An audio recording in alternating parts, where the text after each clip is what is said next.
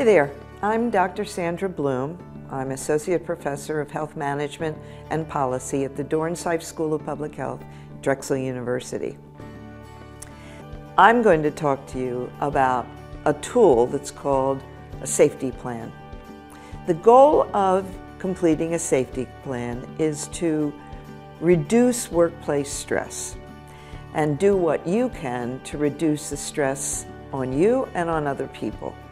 The idea behind this is about creating a safety culture. And a safety culture is one in which our values and our attitudes and our behaviors support a safe, engaged workforce and reliable, error-free operations, whatever we do at work. The way we think about safety there are four key domains. The one you're accustomed to is physical safety, like keeping yourself safe and watching out for danger. But there are other kinds of safety that are really important. Being safe with yourself, psychological safety, being safe with other people, social safety, and being safe with a system of values that really support the way you get through life. A little bit about emotions. Emotions are hardwired. We are always feeling things. They are part of our physical and mental being. They are associated with faces. Every time we feel a feeling, we have a specific facial expression, and that's tied to reactions within our bodies. I'm going to show you a picture of the ways in which our bodies respond to different emotions. And you'll see that different parts of our body light up depending on what we're feeling. So anger and fear is associated with, in this picture, yellow and red, which would kind of be what most of us think about, what we feel, the way we flush when we're really upset with anger or rage.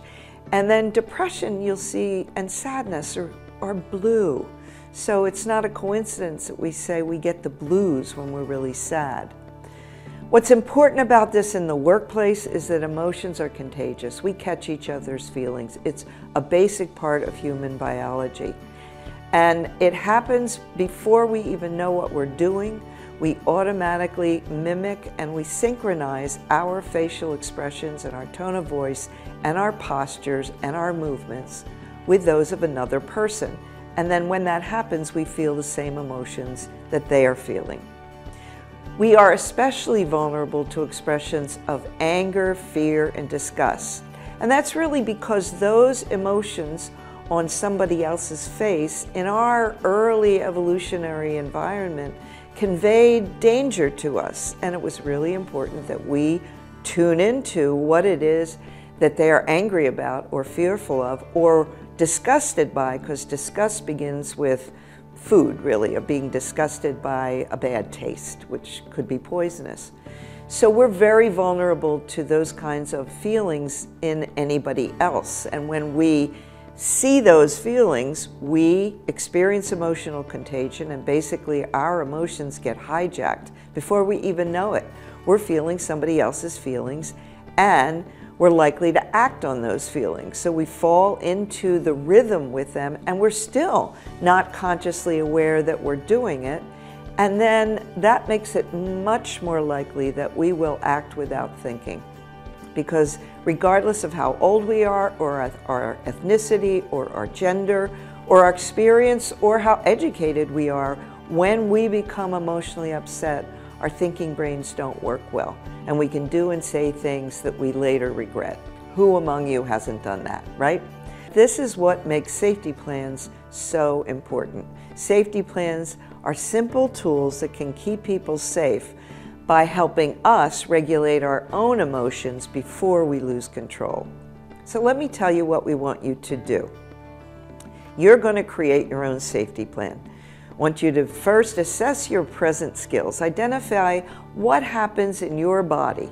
How do you know you'd better calm down before you lose it? What are the signals that your body gets that alert you to, uh-oh, I may be picking up somebody else's feeling and reacting to it?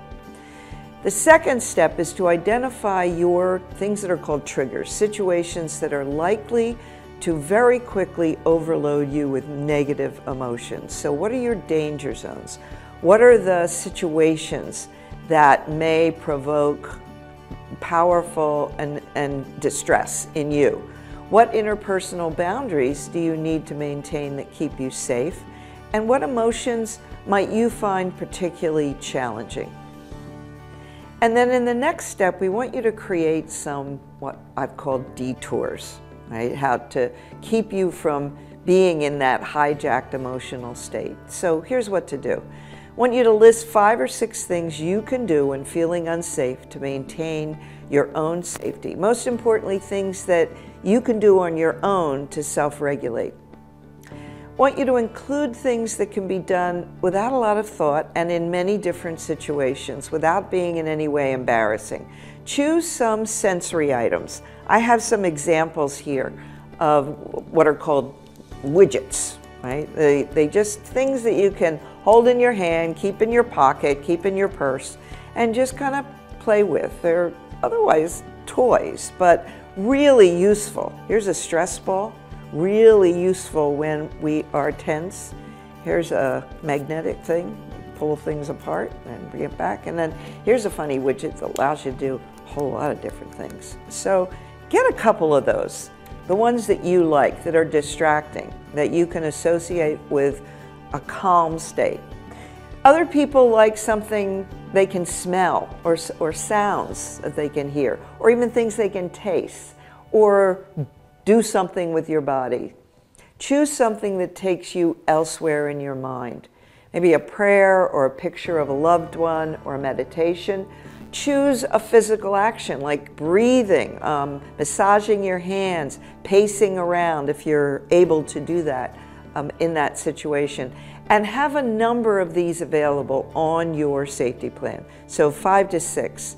That you can use whenever you get that signal from your body that your emotions are escalating. And then keep your list nearby as a reminder. Put it on your refrigerator. A lot of people put it on with their ID badges, somewhere in your pocket, that you can know what is it that I'm supposed to do, and remind yourself when you already feel yourself beginning to escalate. And if you can, share your safety plans within your team. Teamwork improves safety, and that's what it's all about, really, creating and maintaining a safe workplace for you and for everybody else. It's all of our responsibility.